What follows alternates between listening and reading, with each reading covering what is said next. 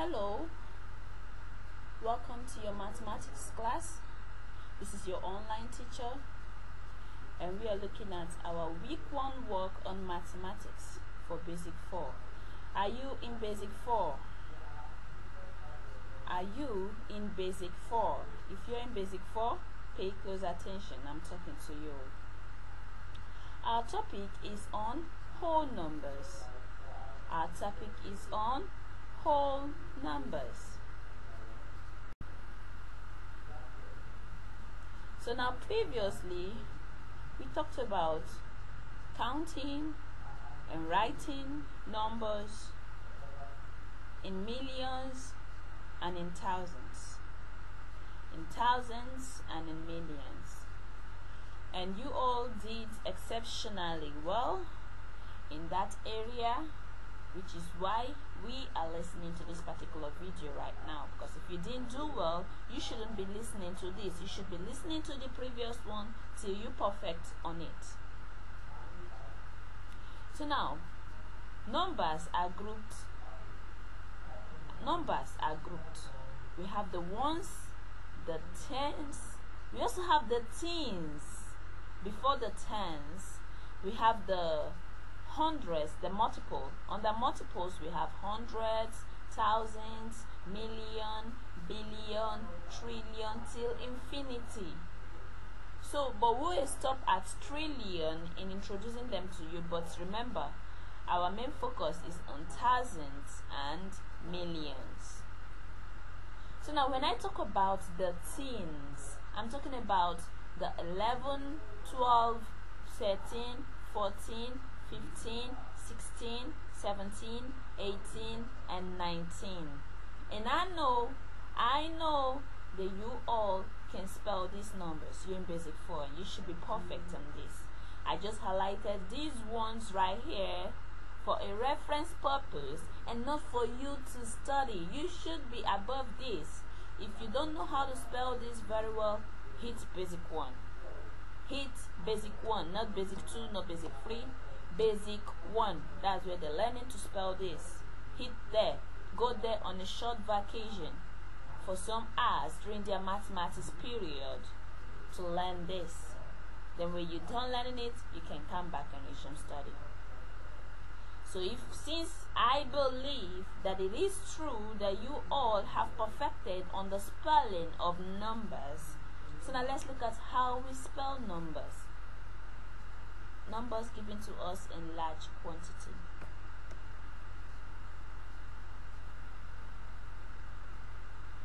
They said given, write in words this number 7234098.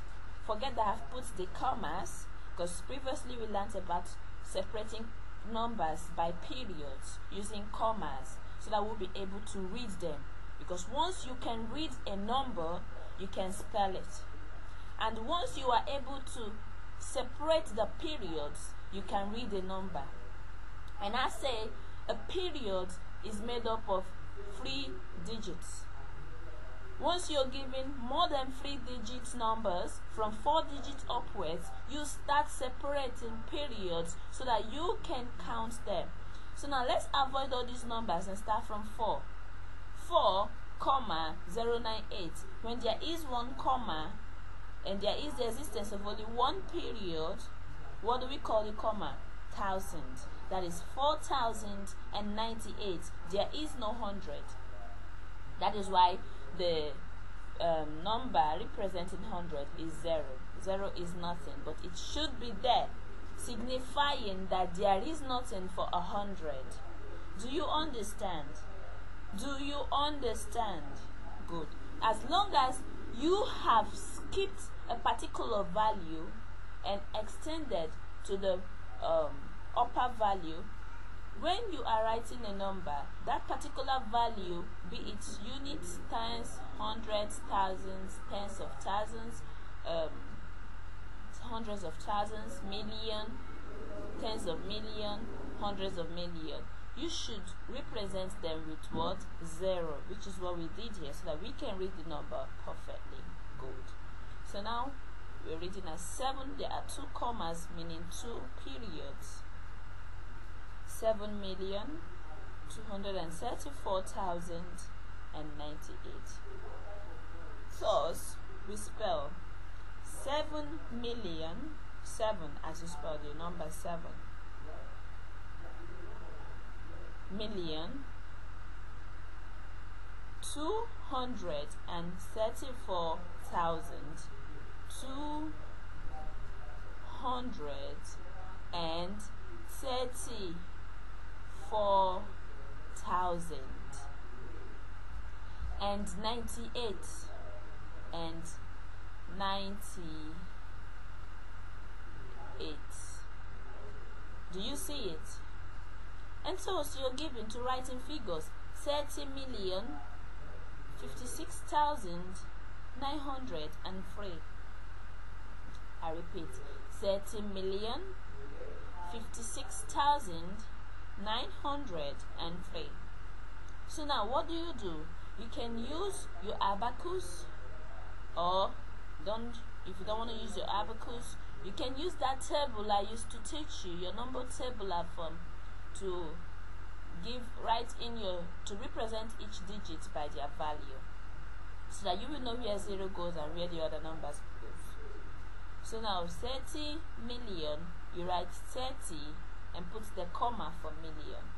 56,000, remember there is no hundred for the thousand. You have hundreds of thousands, tens of thousands, and units of thousands, but hundreds of thousands is missing. That's why we have 0 here for hundreds of thousands. 56,000, no hundred. If there was 100, that 200 or 156 will be having 1 here, but since there is no hundred, we are having 0 here. 56,903. 903. Absence of tens gives the 0 here. Do you understand? You can replay this video to understand better. Let's look at our exercise.